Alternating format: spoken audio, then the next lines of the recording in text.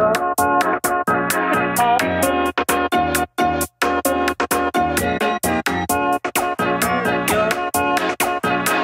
everyone, and welcome to another PowerApps roadmap.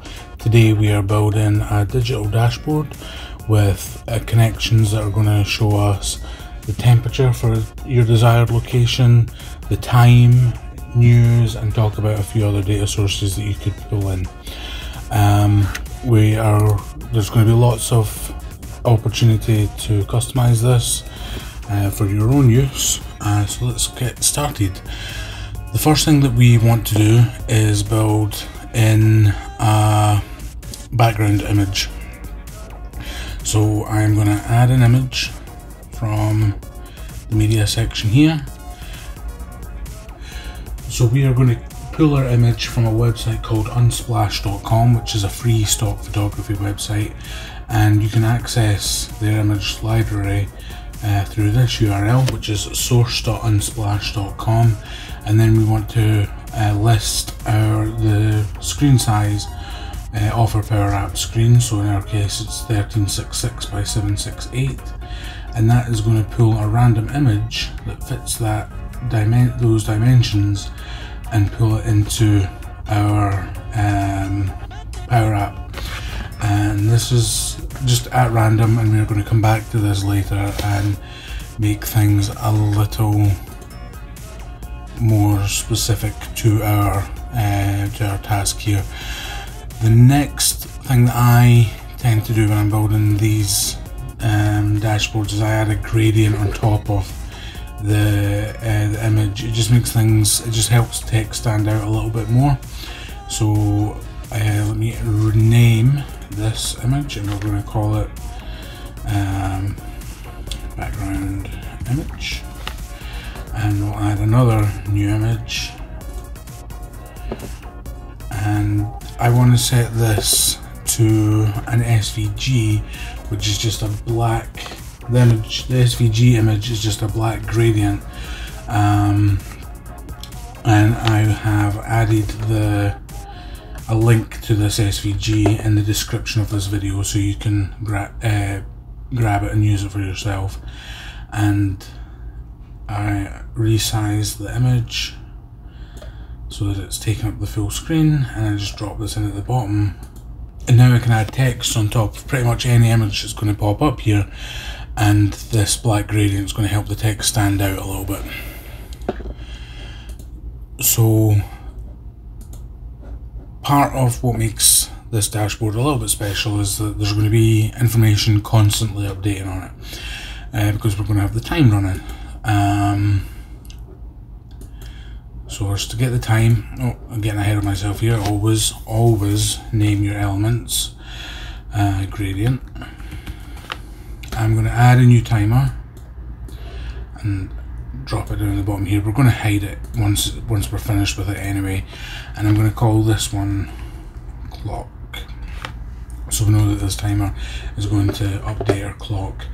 We want the duration of the timer to be 0, because we want it to constantly action itself. We want repeat on and auto start, so as soon as our PowerApp screen launches, we want this timer to kick in and just loop over and over again at 0 seconds. For our end timer function, on-end timer is updating a variable with the current date and time. So that formula looks like this: set variable current date time to now. This now command grabs this very instant, and it's the data type is date time, and that now makes our current date time variable data type date time as well. So let us check that this is working. We can grab a label, and now we know that we can set this to current date time, and as soon as I start this, you can see that the current date and time is inside this text label. But we don't want to use just a standard label, we'd quite like to make things a little bit more stylish. So let's delete that label, and we're going to add in an HTML text box. And I'm going to position this down in the bottom right hand corner here and stretch it out. And let's take a little bit of padding so it doesn't go straight right into the edge here. And the great thing about these HTML boxes is that we can use the HTML to steal some functionality that PowerApps doesn't yet have. And the one that I'm interested in stealing more than anything else is the text shadow CSS function. So again, I will put the HTML code in the description, or a link to a file with it anyway.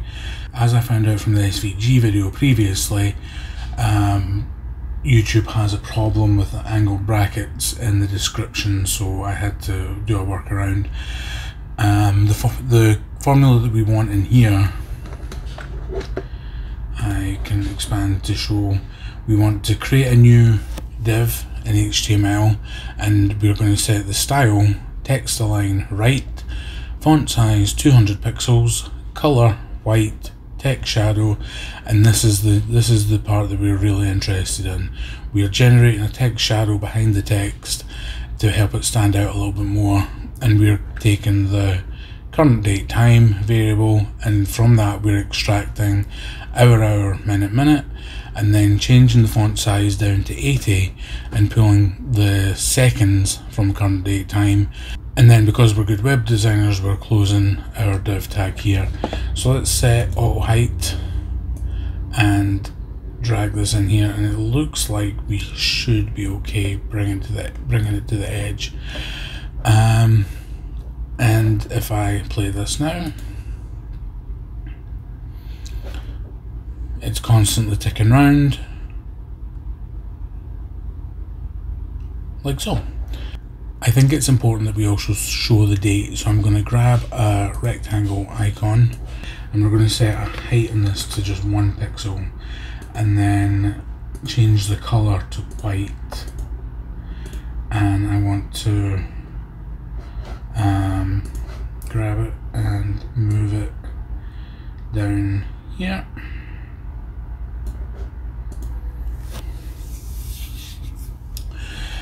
And then we will add in another HTML box, HTML text. Move this also over here, drag it out a little bit, let's make it the same width just now. And the formula that we want to use here is doing the same thing, but we're changing the font size down quite a bit. The formula that we're going to use here looks very similar to what we used for the time, but we're setting the font size a little bit smaller, and instead of retrieving the minutes and hours and seconds, we're only interested in retrieving month, day and year, and that has returned us this code here. So let us set the auto height, so because we don't want that scroll bar appearing, and we can add that there, and we might drag in this side to the edge of our minutes. If we play that,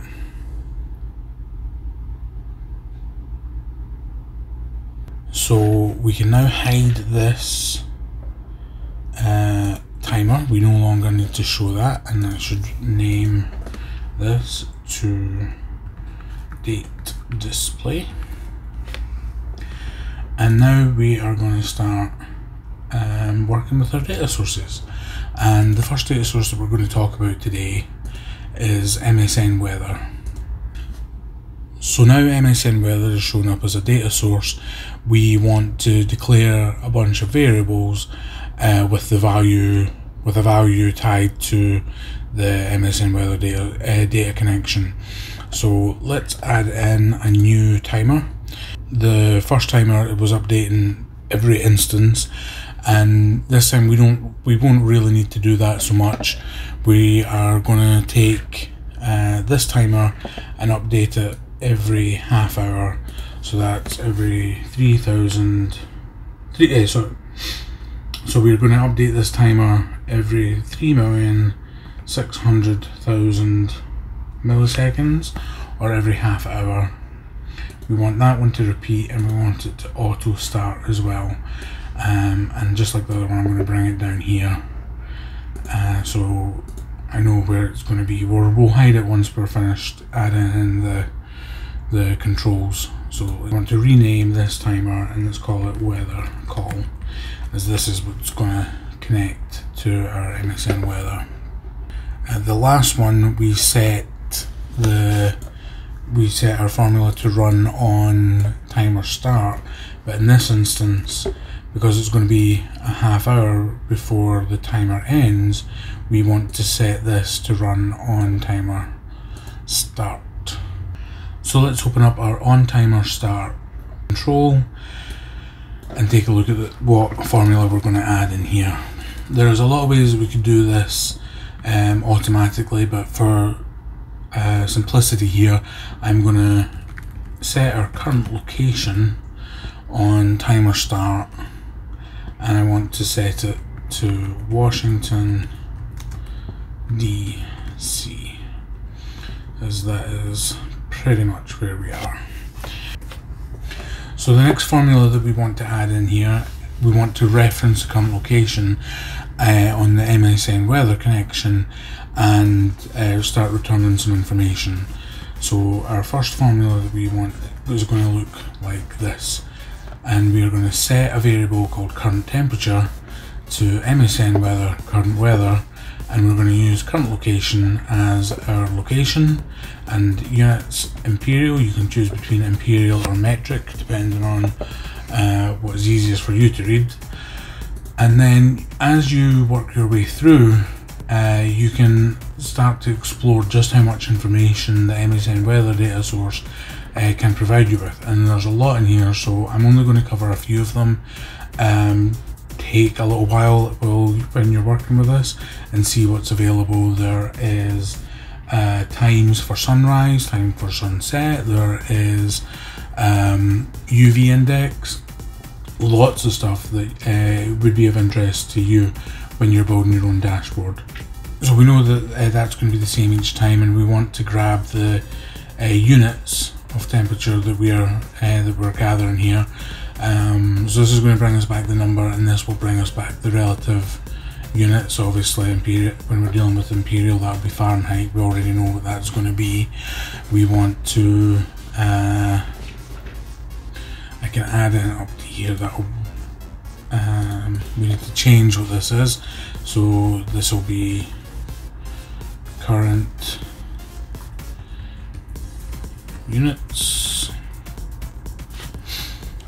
So we're going to return the current temperature, the current units that we're pulling for that temperature, and we also want to set a variable for current description, which is going to give us an immediate forecast, tomorrow forecast, today's high and today's low, and you can see that there are locations for all these here. So I need to update this formula to point to give current location as an argument for each of them, and that will solve those errors. So every half hour this timer will reactivate and set all of these variables to these data source points, and update our text boxes that we're going to add in screen here. Now, as we had before, we want to add in the HTML text boxes. So with this HTML text box, we want to add in our current location and the word is, so that we get a text string that reads where we are and the word is, so that we can then put the description of today's weather directly below it. So I'm going to extend this out here. We know that this will appear the first time we hit play, just like the time. So the time did. So let's preview this so we can see Washington DC. That's great. We now know how much it's space this is going to take up. I'm going to add that here, and I will set this about there, just in case we want to go in at a later date and change it to a longer place name. And then I want to grab another HTML box after I name this to location display, new HTML box, and this one we want to reference our current description that we're pulling. So let's drop this in, set the auto height again, and we're going to have to extend this a bit further out. So this one, we can move up a little bit, and let's move this out to there, just in case this text is a little bit. So let's set this around here. So now I think we could start showing a little diversity in our font selection. I'm going to set the time to Lato black. I think that's a nice bold choice here, and I want to set our description to Lato black as well. You could also set that through your through the CSS text that we're prepending before the description or before any other element, but I'm doing it in PowerApps. And we also need to add in another text box, so let's get this one named. This is going to be description display, new text box. We'll rename this one first because we know that this one is going to be our temp display, not for temporary. And let's pull this over onto this side, and the formula that we need for this, we need to obviously reference two variables that our timer is calling, which will be our temperature and our units. So our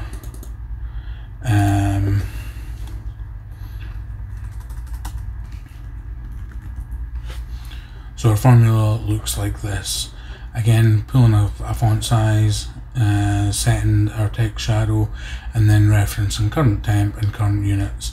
Set our auto height, set our width, so it's all in one, given where we are in the world. I'm going to leave enough room for a third digit, and we want to line these two up roughly together. We'd like them to move in sync. So let's change this one to be Lato black as well, and there we have them sitting side by side. We should adjust this one so that they're not going to overlap. Let's bring this in a little bit and bring this out to here. There we go. So let's grab a rectangle, and let's make a duplicate of it. And I want to grab this and pull it up here. So it's, and then directly below that, let's add in one more HTML box, and we're going to make a reference to tomorrow's weather in this. So our formula for this one is calling our tomorrow forecast. Set our auto height, set the width, and there we go. This is starting to come together now. At this point we can hide our timer, so let's get rid of that. And I think it's about time we revisited our background image. So one of the cool things that the Unsplash API call does, it allows you to add in search terms. So you can add them in by adding a question mark, and then you can just add in whatever you want to search for. Now we would like to return something based on where we're looking at. So let's add in and current location. which is set, we know is set to DC, and that was set at random, but I think this is a pretty good call. It's pulled a nice black and white image. You can see Washington Monument there. This must be taken from in the Lincoln Memorial.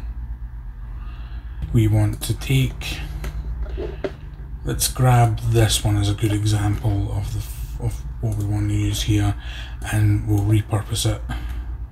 But I think we should probably right align this, and instead of pulling in tomorrow forecast, we want it to be and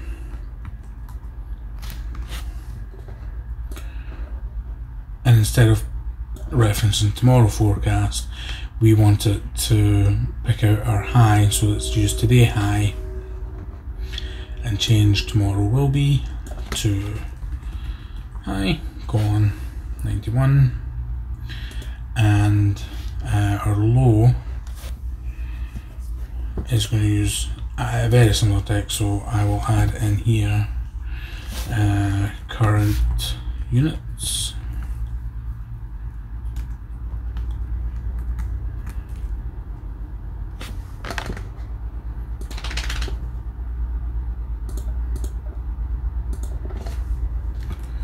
So I'm going to add in at this point current units, and then ampersand to finish off the tag, set auto height, set it just above, and we want to copy the contents of this HTML box and paste it into this one, and let's set this one to left.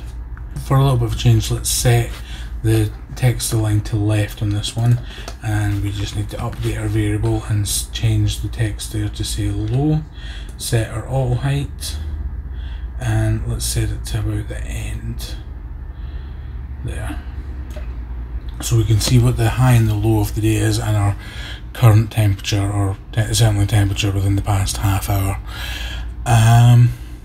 Our next stage is to add in a graphical representation of the weather. So to do that,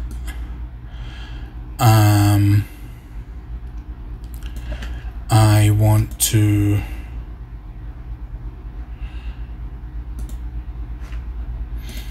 add in, and so to do that I want to add in another image. So let's go to image and pick out that one here, and let's make this start there and come down to about here.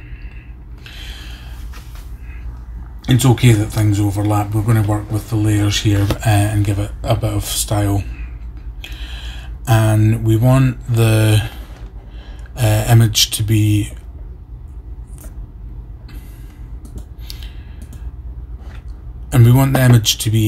varied depending on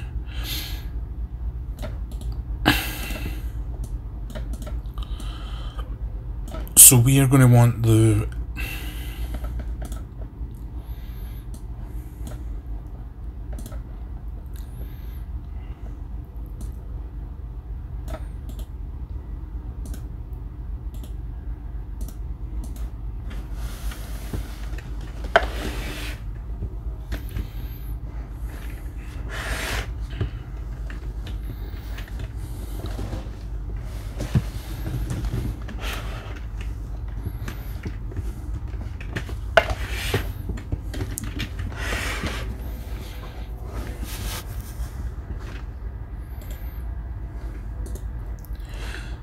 So we're going to want to set the image to an SVG, and we want it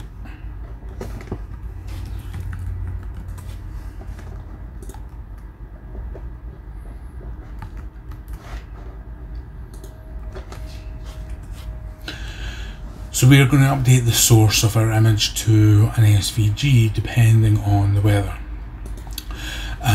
So I'm going to create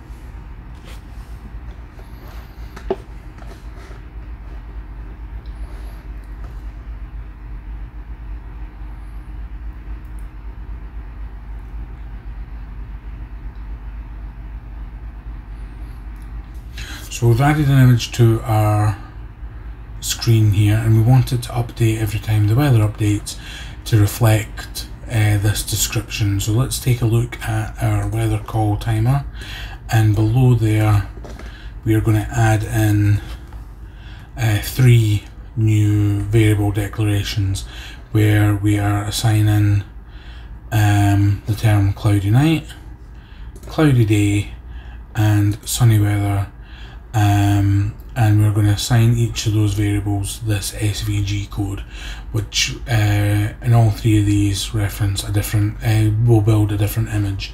Again, I will add links to these images, to this code in the description, so that you can copy along with this at home. Depending on where you live and depending on the time of year, you will probably need a lot more images. I'm using 3 for this demo, but you can obviously add as many as you want.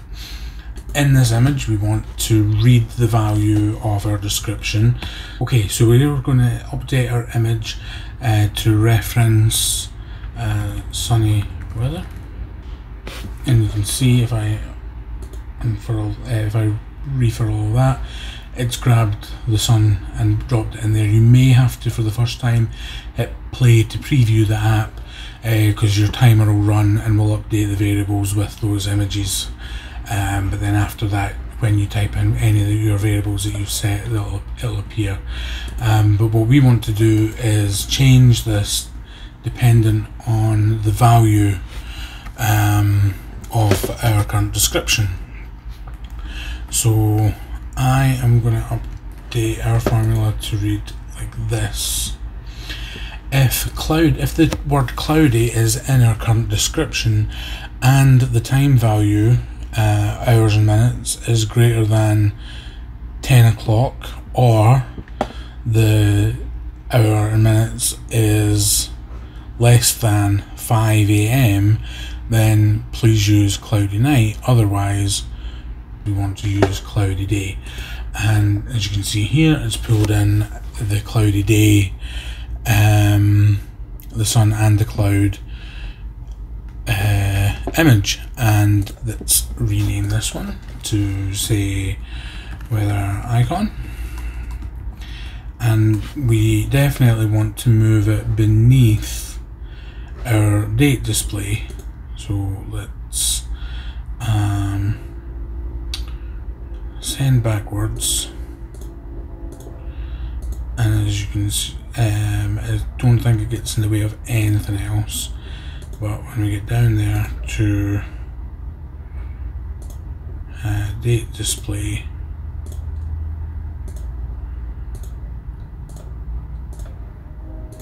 just a couple more, we can now see the date on top of the image, and you can see that the white line rectangle sits on top of the image as well. This is really pretty much us done. Everything else now is really what you want to do with it. We're going to look at one more connector, and this is going to be the RSS feed. So RSS feeds have been around for decades. So we have RSS added to as a data source in our app, and now I'm going to add a new gallery. So let's take a blank vertical gallery, and I'm going to drop it down into this bottom left corner, send it out to about here, and drop this to there, and we can use the edge of this line as the header for this gallery, for the description of this gallery. And what I'm going to do is pull in information using the RSS feed from a newspaper website. So let's insert, let's connect to some data. We want to take out custom gallery sample from there, and I already know the URL that I want to take from. I'm going to take from the Independent's website, and I want to return the first 3, or the most recent 3 items in its RSS feed ordered by date, and that formula looks like this. So we're grabbing our RSS data source, list the feed items for independent.co.uk, lifestyle, gadgets and tech, RSS, or sort by publish date descending, and we want the first 3 from this first N in our formula here. And if I now want to add in an element, I know that I can roll this up a little bit. I think the first thing that I want to add is probably going to be another rectangle. I want to set the background to my rectangle to be 000 for black, and then with an opacity of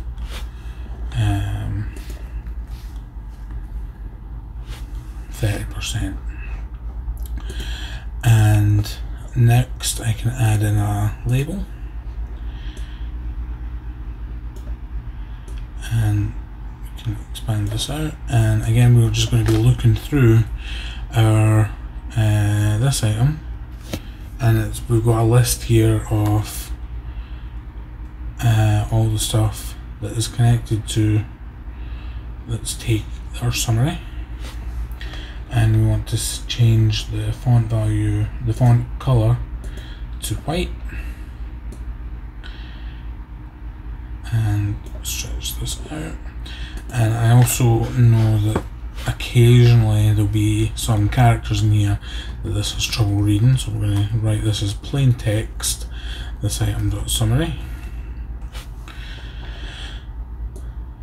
So our RSS feed is returned in the top 3 here, and what I want to add in is an icon of the envelope. Let's move that over to this side, change our color to white, and we are going to make one more connection in our Power App today. This connection is going to be to our email.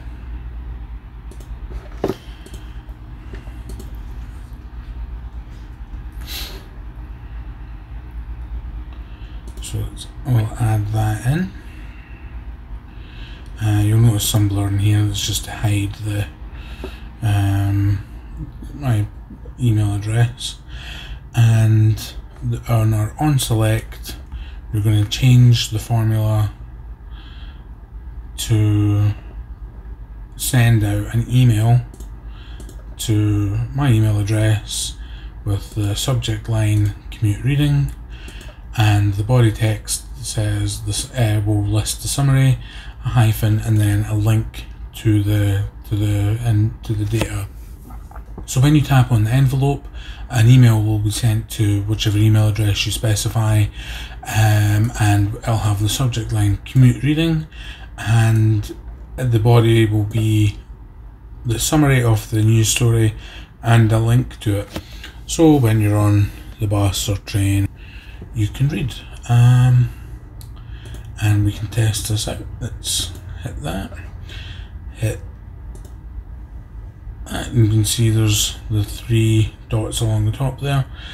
And now if I pop over to my email, I can see there's one new email in here, and that's a link to the news story that I selected. And that's really it. Now there's lots of ways that you could play with this format. So let's say that you don't want to look up the news and you'd much rather pull some videos in here. You can update the gallery address to pull in a YouTube feed, and instead, so all you need to do is change your RSS feed link to youtube.com/feed/videos.xml, and then add in the channel ID. And now when I add in content, you want to add in a video. So you can update, you can add in a video element, and instead of using the sample video, we'll update it to this item dot primary link. and using that channel ID, that channel ID is specific to a very familiar face to PowerApps users. It's April Dunham's channel, so you'd be able to browse through all of her videos,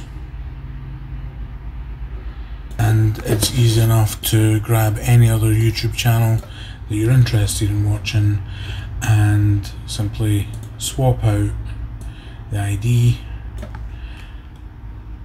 and when it refreshes this time, the Great Shane Young's videos as well. It's just one other idea of what you can do with your dashboard. Give yourself some interactive content. Please follow me on Twitter and leave a screenshot of any dashboards that you put together. I'd love to see them in action. As always, thanks for watching.